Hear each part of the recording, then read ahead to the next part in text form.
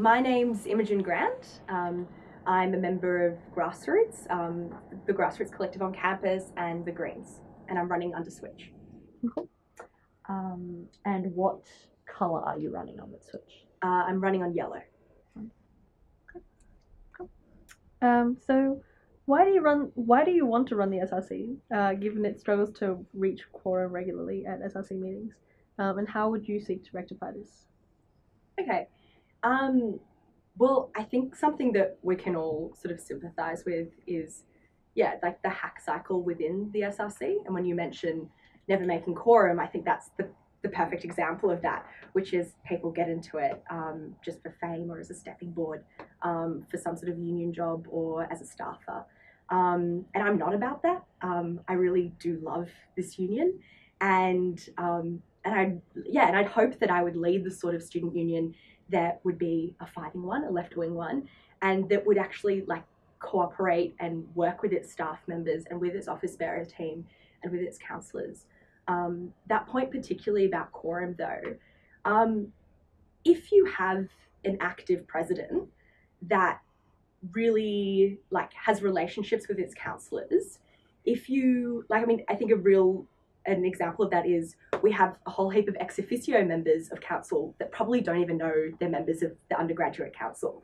So if you have a president that actually reaches out to these people, forges relationships with them, make sure office bearers attend and give reports, make sure encourages their campaigns to run, you actually create a very different kind of SRC to the one that we currently have.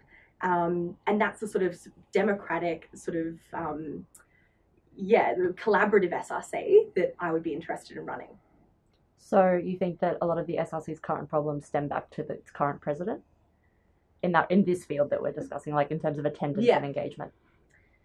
Well, it's not specific to Isabella at all. I think there's been a trend in how the SRC has run, which is the president doesn't particularly engage with its office bearer team.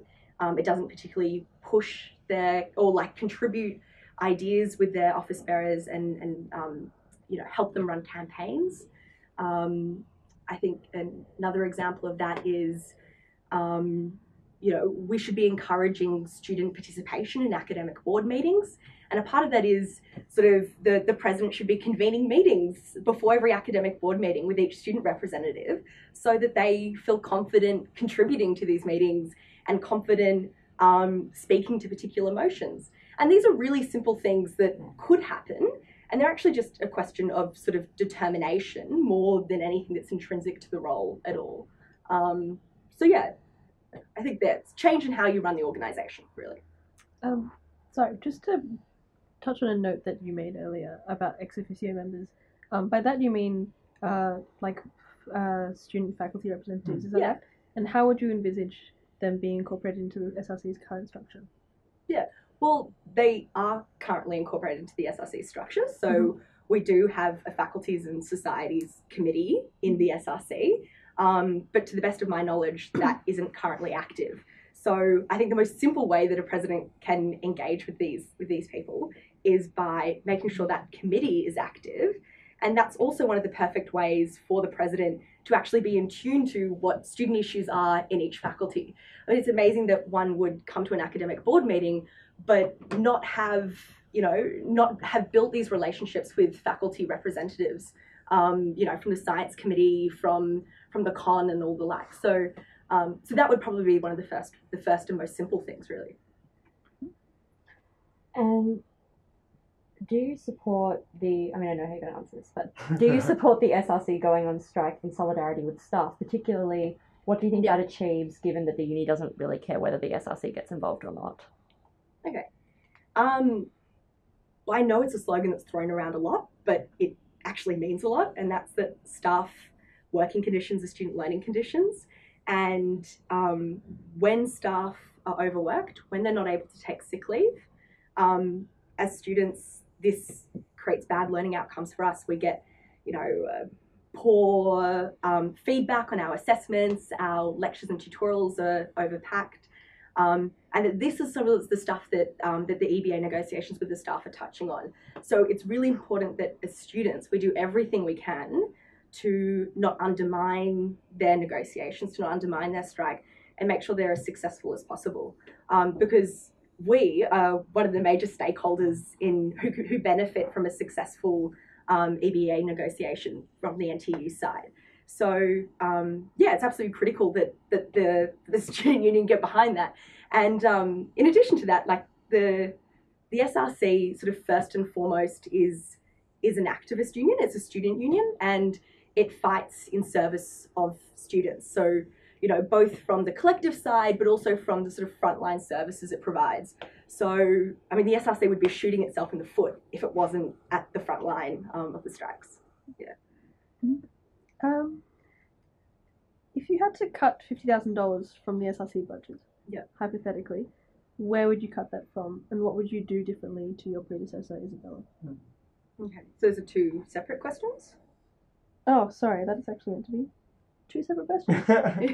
So the first question, was, if you had to cut $50,000 from the SRC budget, where would you cut that from? Okay. That's a really terrible situation for any president to be in. So I hope there would be steps, like many steps before the SRC would ever be put into that situation. I guess sort of the obvious answer is that we have an obligation to our staff, and I would not be cutting money from their wages at all. So that's just not something that would ever be touched.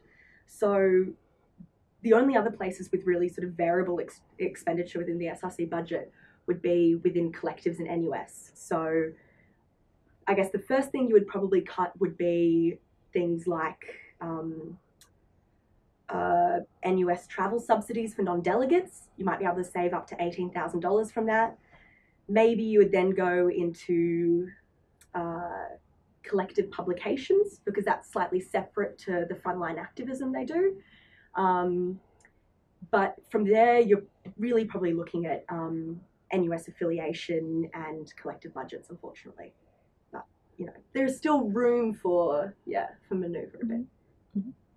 I might save that question that Anne was flagging before until a bit later now. It's not really a surprise, so let's move on. So if Oni were to criticise a factional ally of yours or a friend or even yourself, what do you think your role as DSP is in that situation? How would you respond? Okay. Well, your role as DSP is to make sure that nothing that Oni publishes could open the SRC up to a lawsuit, let's say defamation or any law that could be brought against us. So if your role as DSP is really confined to that, absolutely, and people elect Oni editorial teams with a particular vision, you need to sort of respect Oni's autonomy when it comes to publishing what they like to publish.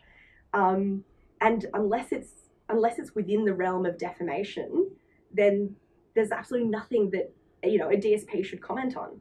You know, and in addition to that, you shouldn't give your friends sort of tip-offs that they're about to receive public criticism, because that breaks as well some of the rules of being a DSP. So if I was ever presented with that situation, I mean, it's unfortunate. Criticism is not nice, but yeah, you do your job, and you do your job effectively. And if it doesn't open the SRC up to a lawsuit, then it's none of my business. Do you think that you're more experienced than the two people that you're running against, and why? Okay. Or why not? Yeah. I have a lot of respect for Bella, and you know, we see each other a lot in the OB room,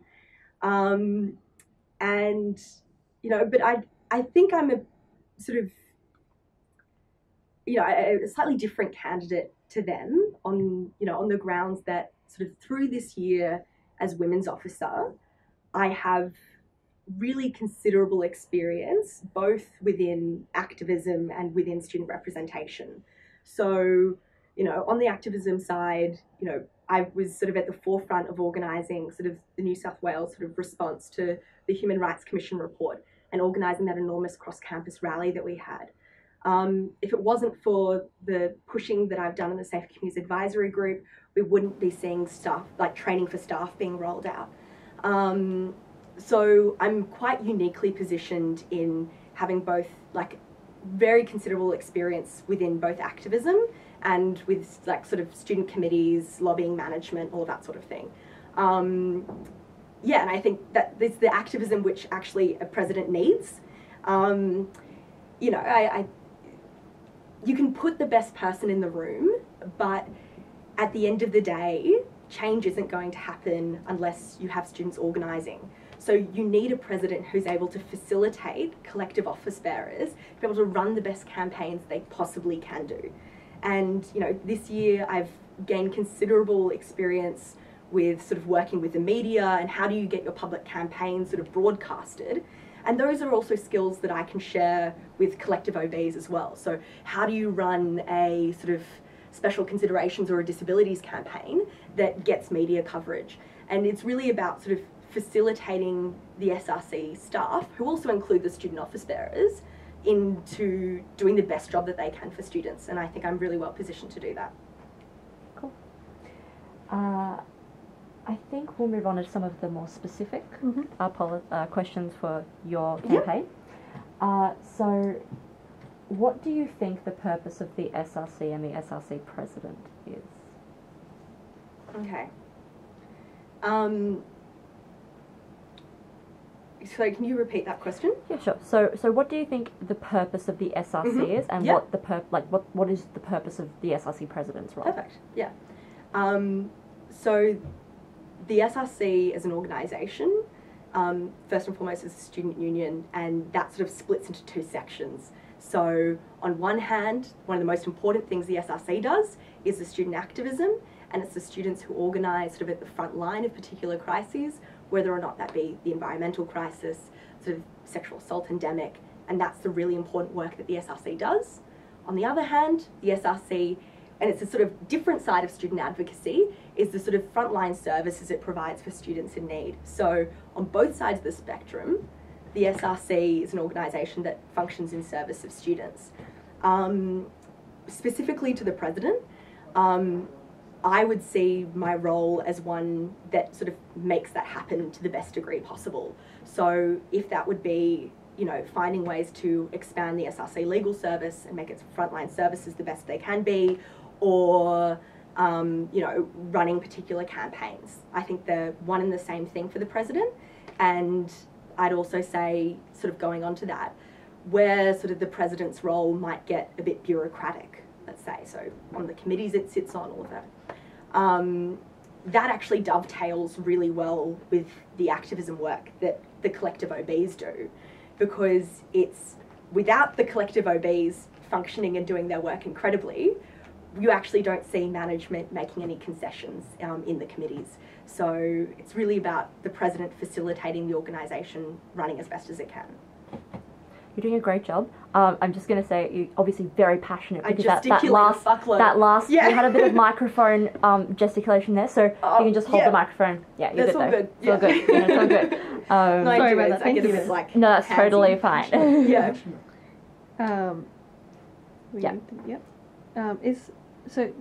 You mentioned that free education is something that you wanted to fight for in the policy statement, I believe. Do you think that this is a realistic goal, and do you think that it's a goal that's useful to propose?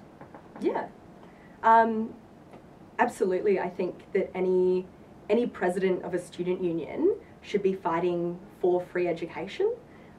We've had it before, and it's not an impossibility that students will organise and we will achieve it again. And we really need to be optimistic and you know, quite maximal in our demands, I think. Otherwise, we're not going to achieve any of them. And I'd also add on to that fighting for free education is in the job description for the ed officer. I think it would be particularly horrific if the president of the student union had a different stance on education funding than, you know, one of the main office bearers in their organisation. So it really is something that's quite enshrined into the values of the SRC. Cool. The SRC already has several collectives and funds some of them more than those collectives can spend, and more that the SRC can probably afford going into the future, to be honest. How will you further boost the collectives so they're making like effective use of the means they're given? And do you think that every collective that the SRC currently has should be kept and is necessary? So it's Okay. a two-part question. Yeah. All right. Just going to reflect on that for a second. Mm-hmm. Okay.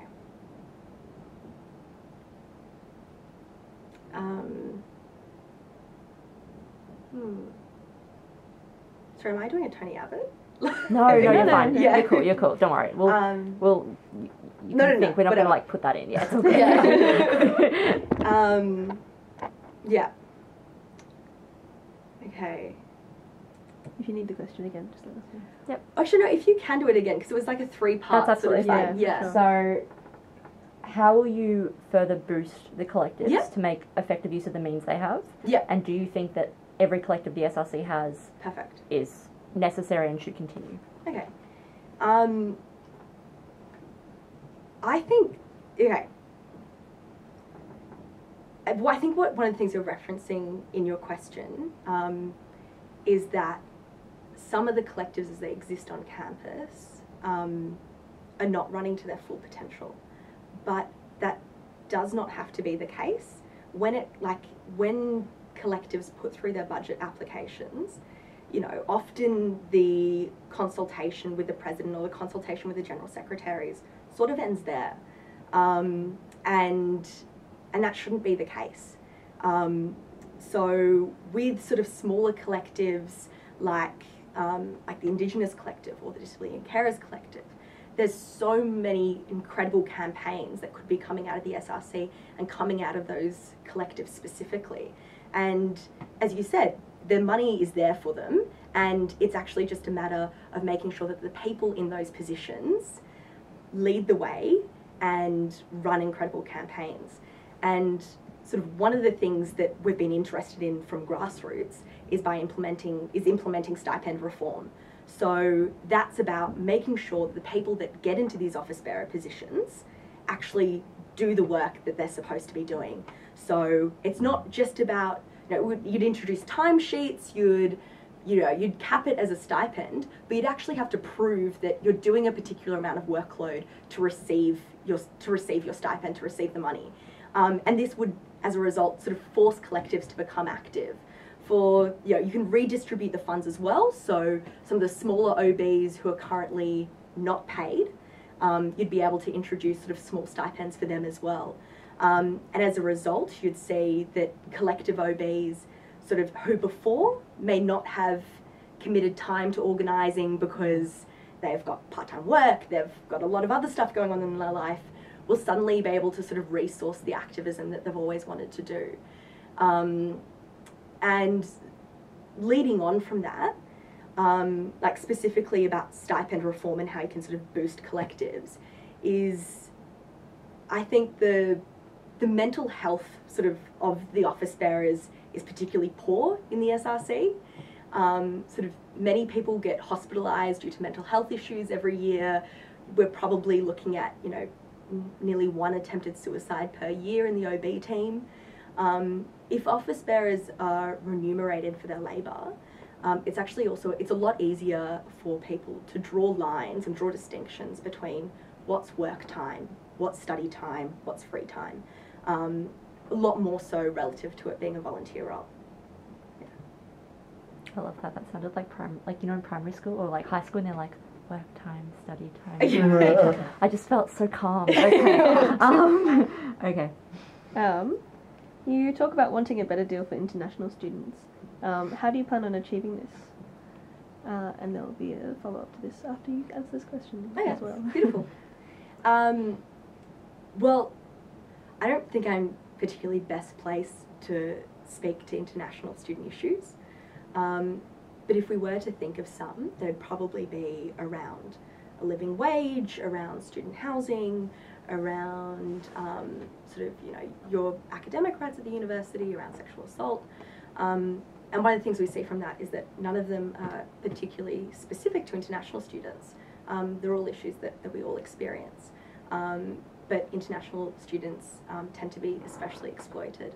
So when I talk about having sort of international student representation in the campaigns we run, it's actually about collaborating with these communities, collaborating with the office bearers, as I've spoken about before, and making sure that their voices and their experiences are present in these campaigns about, I don't know, about special cons, about student housing and the like.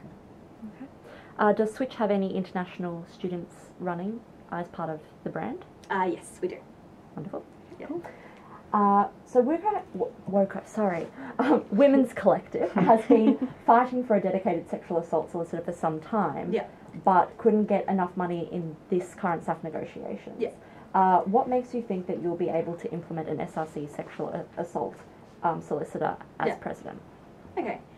So